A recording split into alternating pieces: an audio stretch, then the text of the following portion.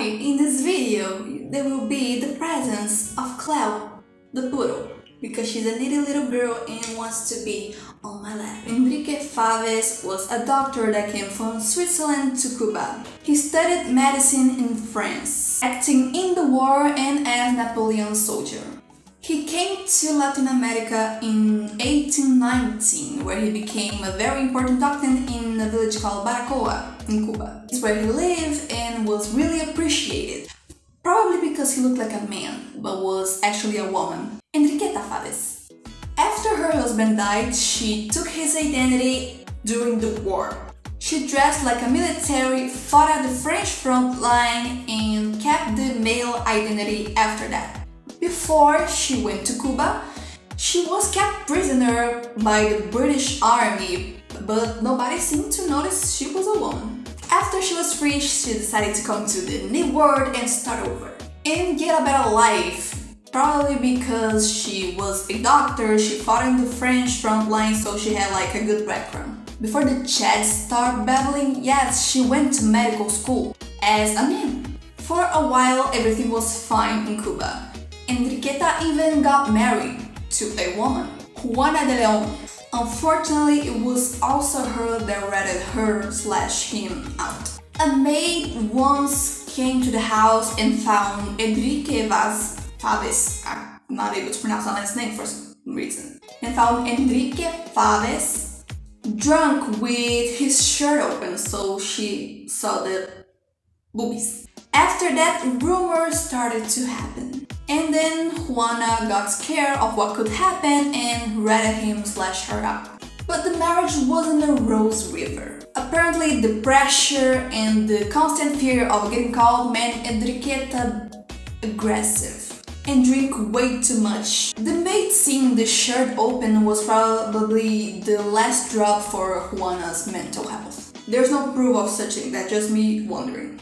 Enrique/Enriqueta was taken to court and received threats of physical exams and walking around the village naked to prove if she was a man or not. So he/she admitted that she was a woman, but even after that she still had her body invaded and they had to go through the exams. There are still documents in the Cuba's National Archives that said, I'm gonna read. It said that the person has all the parts of the female body, concluding she is a real and perfect woman. So he/she got deported from all Latin American territory.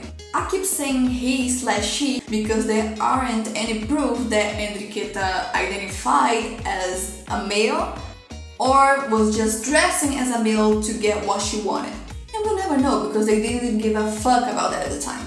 The facts.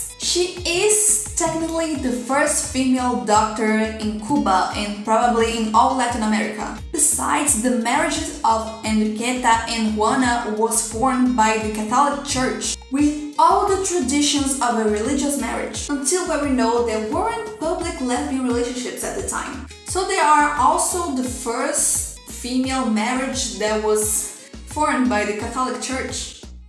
So they are also the first women to get married with the church's blessing in Latin America. What did you say, Chad? Juana could have not known? Please, they shared a bed.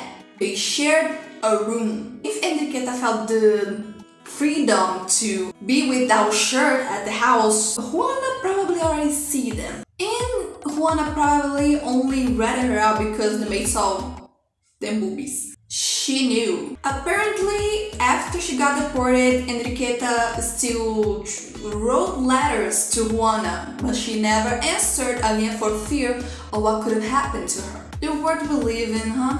Somebody has to look like they have a penis between their legs to be a doctor, to save lives and marry the person they love.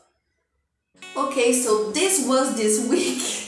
It happened, and I'm gonna go now and give lots of love for my doggy. There's lipstick on my dog now.